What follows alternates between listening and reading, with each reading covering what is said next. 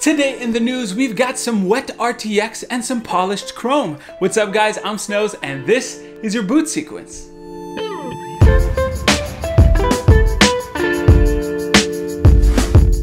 With all the 2080 Ti's and 2080s that will be in circulation pretty soon, a big portion of these customers might look at their card and say, this piece of electronic needs to be wet. Well, here comes AlphaCool to the rescue with the first water cooling system made for the 2080 and the Ti variant. The 2080 Ti is supposed to have a TDP of 250 watts or 265 watts for the OC Founders Edition. So as we've seen from Nvidia, with the changes in their cooler design, this little ray tracing baby might need some help in the temperature department if you're going to push it a little bit further. The AlphaCool IceWolf 240 GPX Pro is actually an AIO with quick disconnects, which means that if you buy it, it's certainly not for its looks. Anyways, I just thought that it was interesting to see an AIO for such a high-end card. I mean, if you buy a 2080 Ti and you want to cool it with water, wouldn't you just like shell out the cash for a custom loop? Although I do have to admit that the quick disconnects are a lot more practical.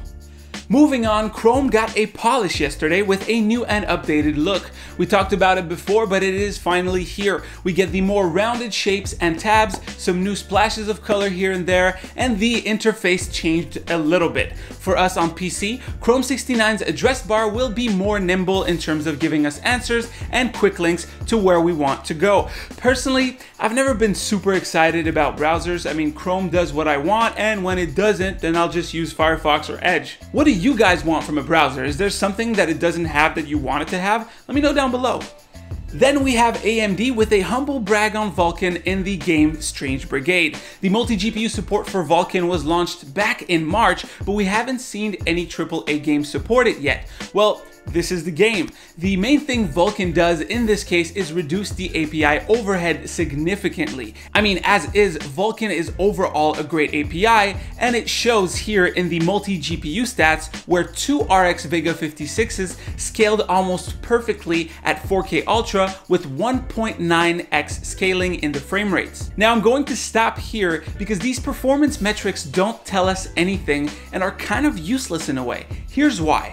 One, AMD had to work on the game-ready drivers for the game themselves, meaning if an independent developer had no connections to AMD, you can be sure that they won't spend the time to implement Vulkan. And two, these numbers are just AMD numbers. Where are the multi-GPU numbers for different cards from different vendors? Where's the performance with different tiers? This just tells us that you'll get X frame rate with a Vega 56 on one specific game. Don't worry, I get it. Vulkan is great. DirectX 12 is great, but I don't want to know how the API overhead will allow me to shave a few extra frames. I want to know when I'll be able to use a 1070 with an RX 580 and see a big performance boost. I know it's a lot to ask, but wasn't that one of the main things that made DirectX 12 and Vulkan such a hot topic a few years back?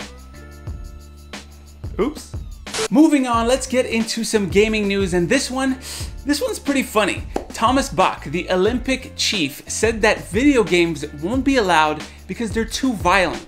Damn, that's harsh. I mean, you can watch a dude slam another one into a wall in real life at incredible speeds and watch him splat on the ice, but you can't take a mouse click 360 no scope?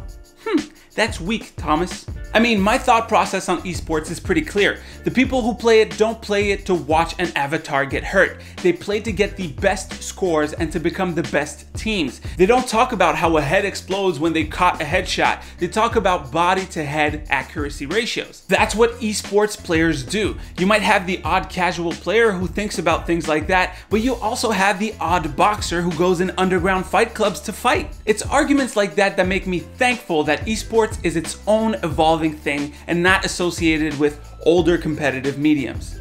Alright, now I heard you guys on the last video. Some of you liked the new intro, some of you didn't. Don't worry, the old intro song is still the main intro. I'm just going to try some new stuff out sometimes. I mean, this show would not be what it is now if it wasn't for your guys' feedback, so keep it coming. Anyways, that's pretty much it for the news, guys. Hopefully you've enjoyed. Don't forget to click a like down below and a comment down below with the question you would like to ask me. You can click right here to subscribe to the channel and right here to watch the latest video.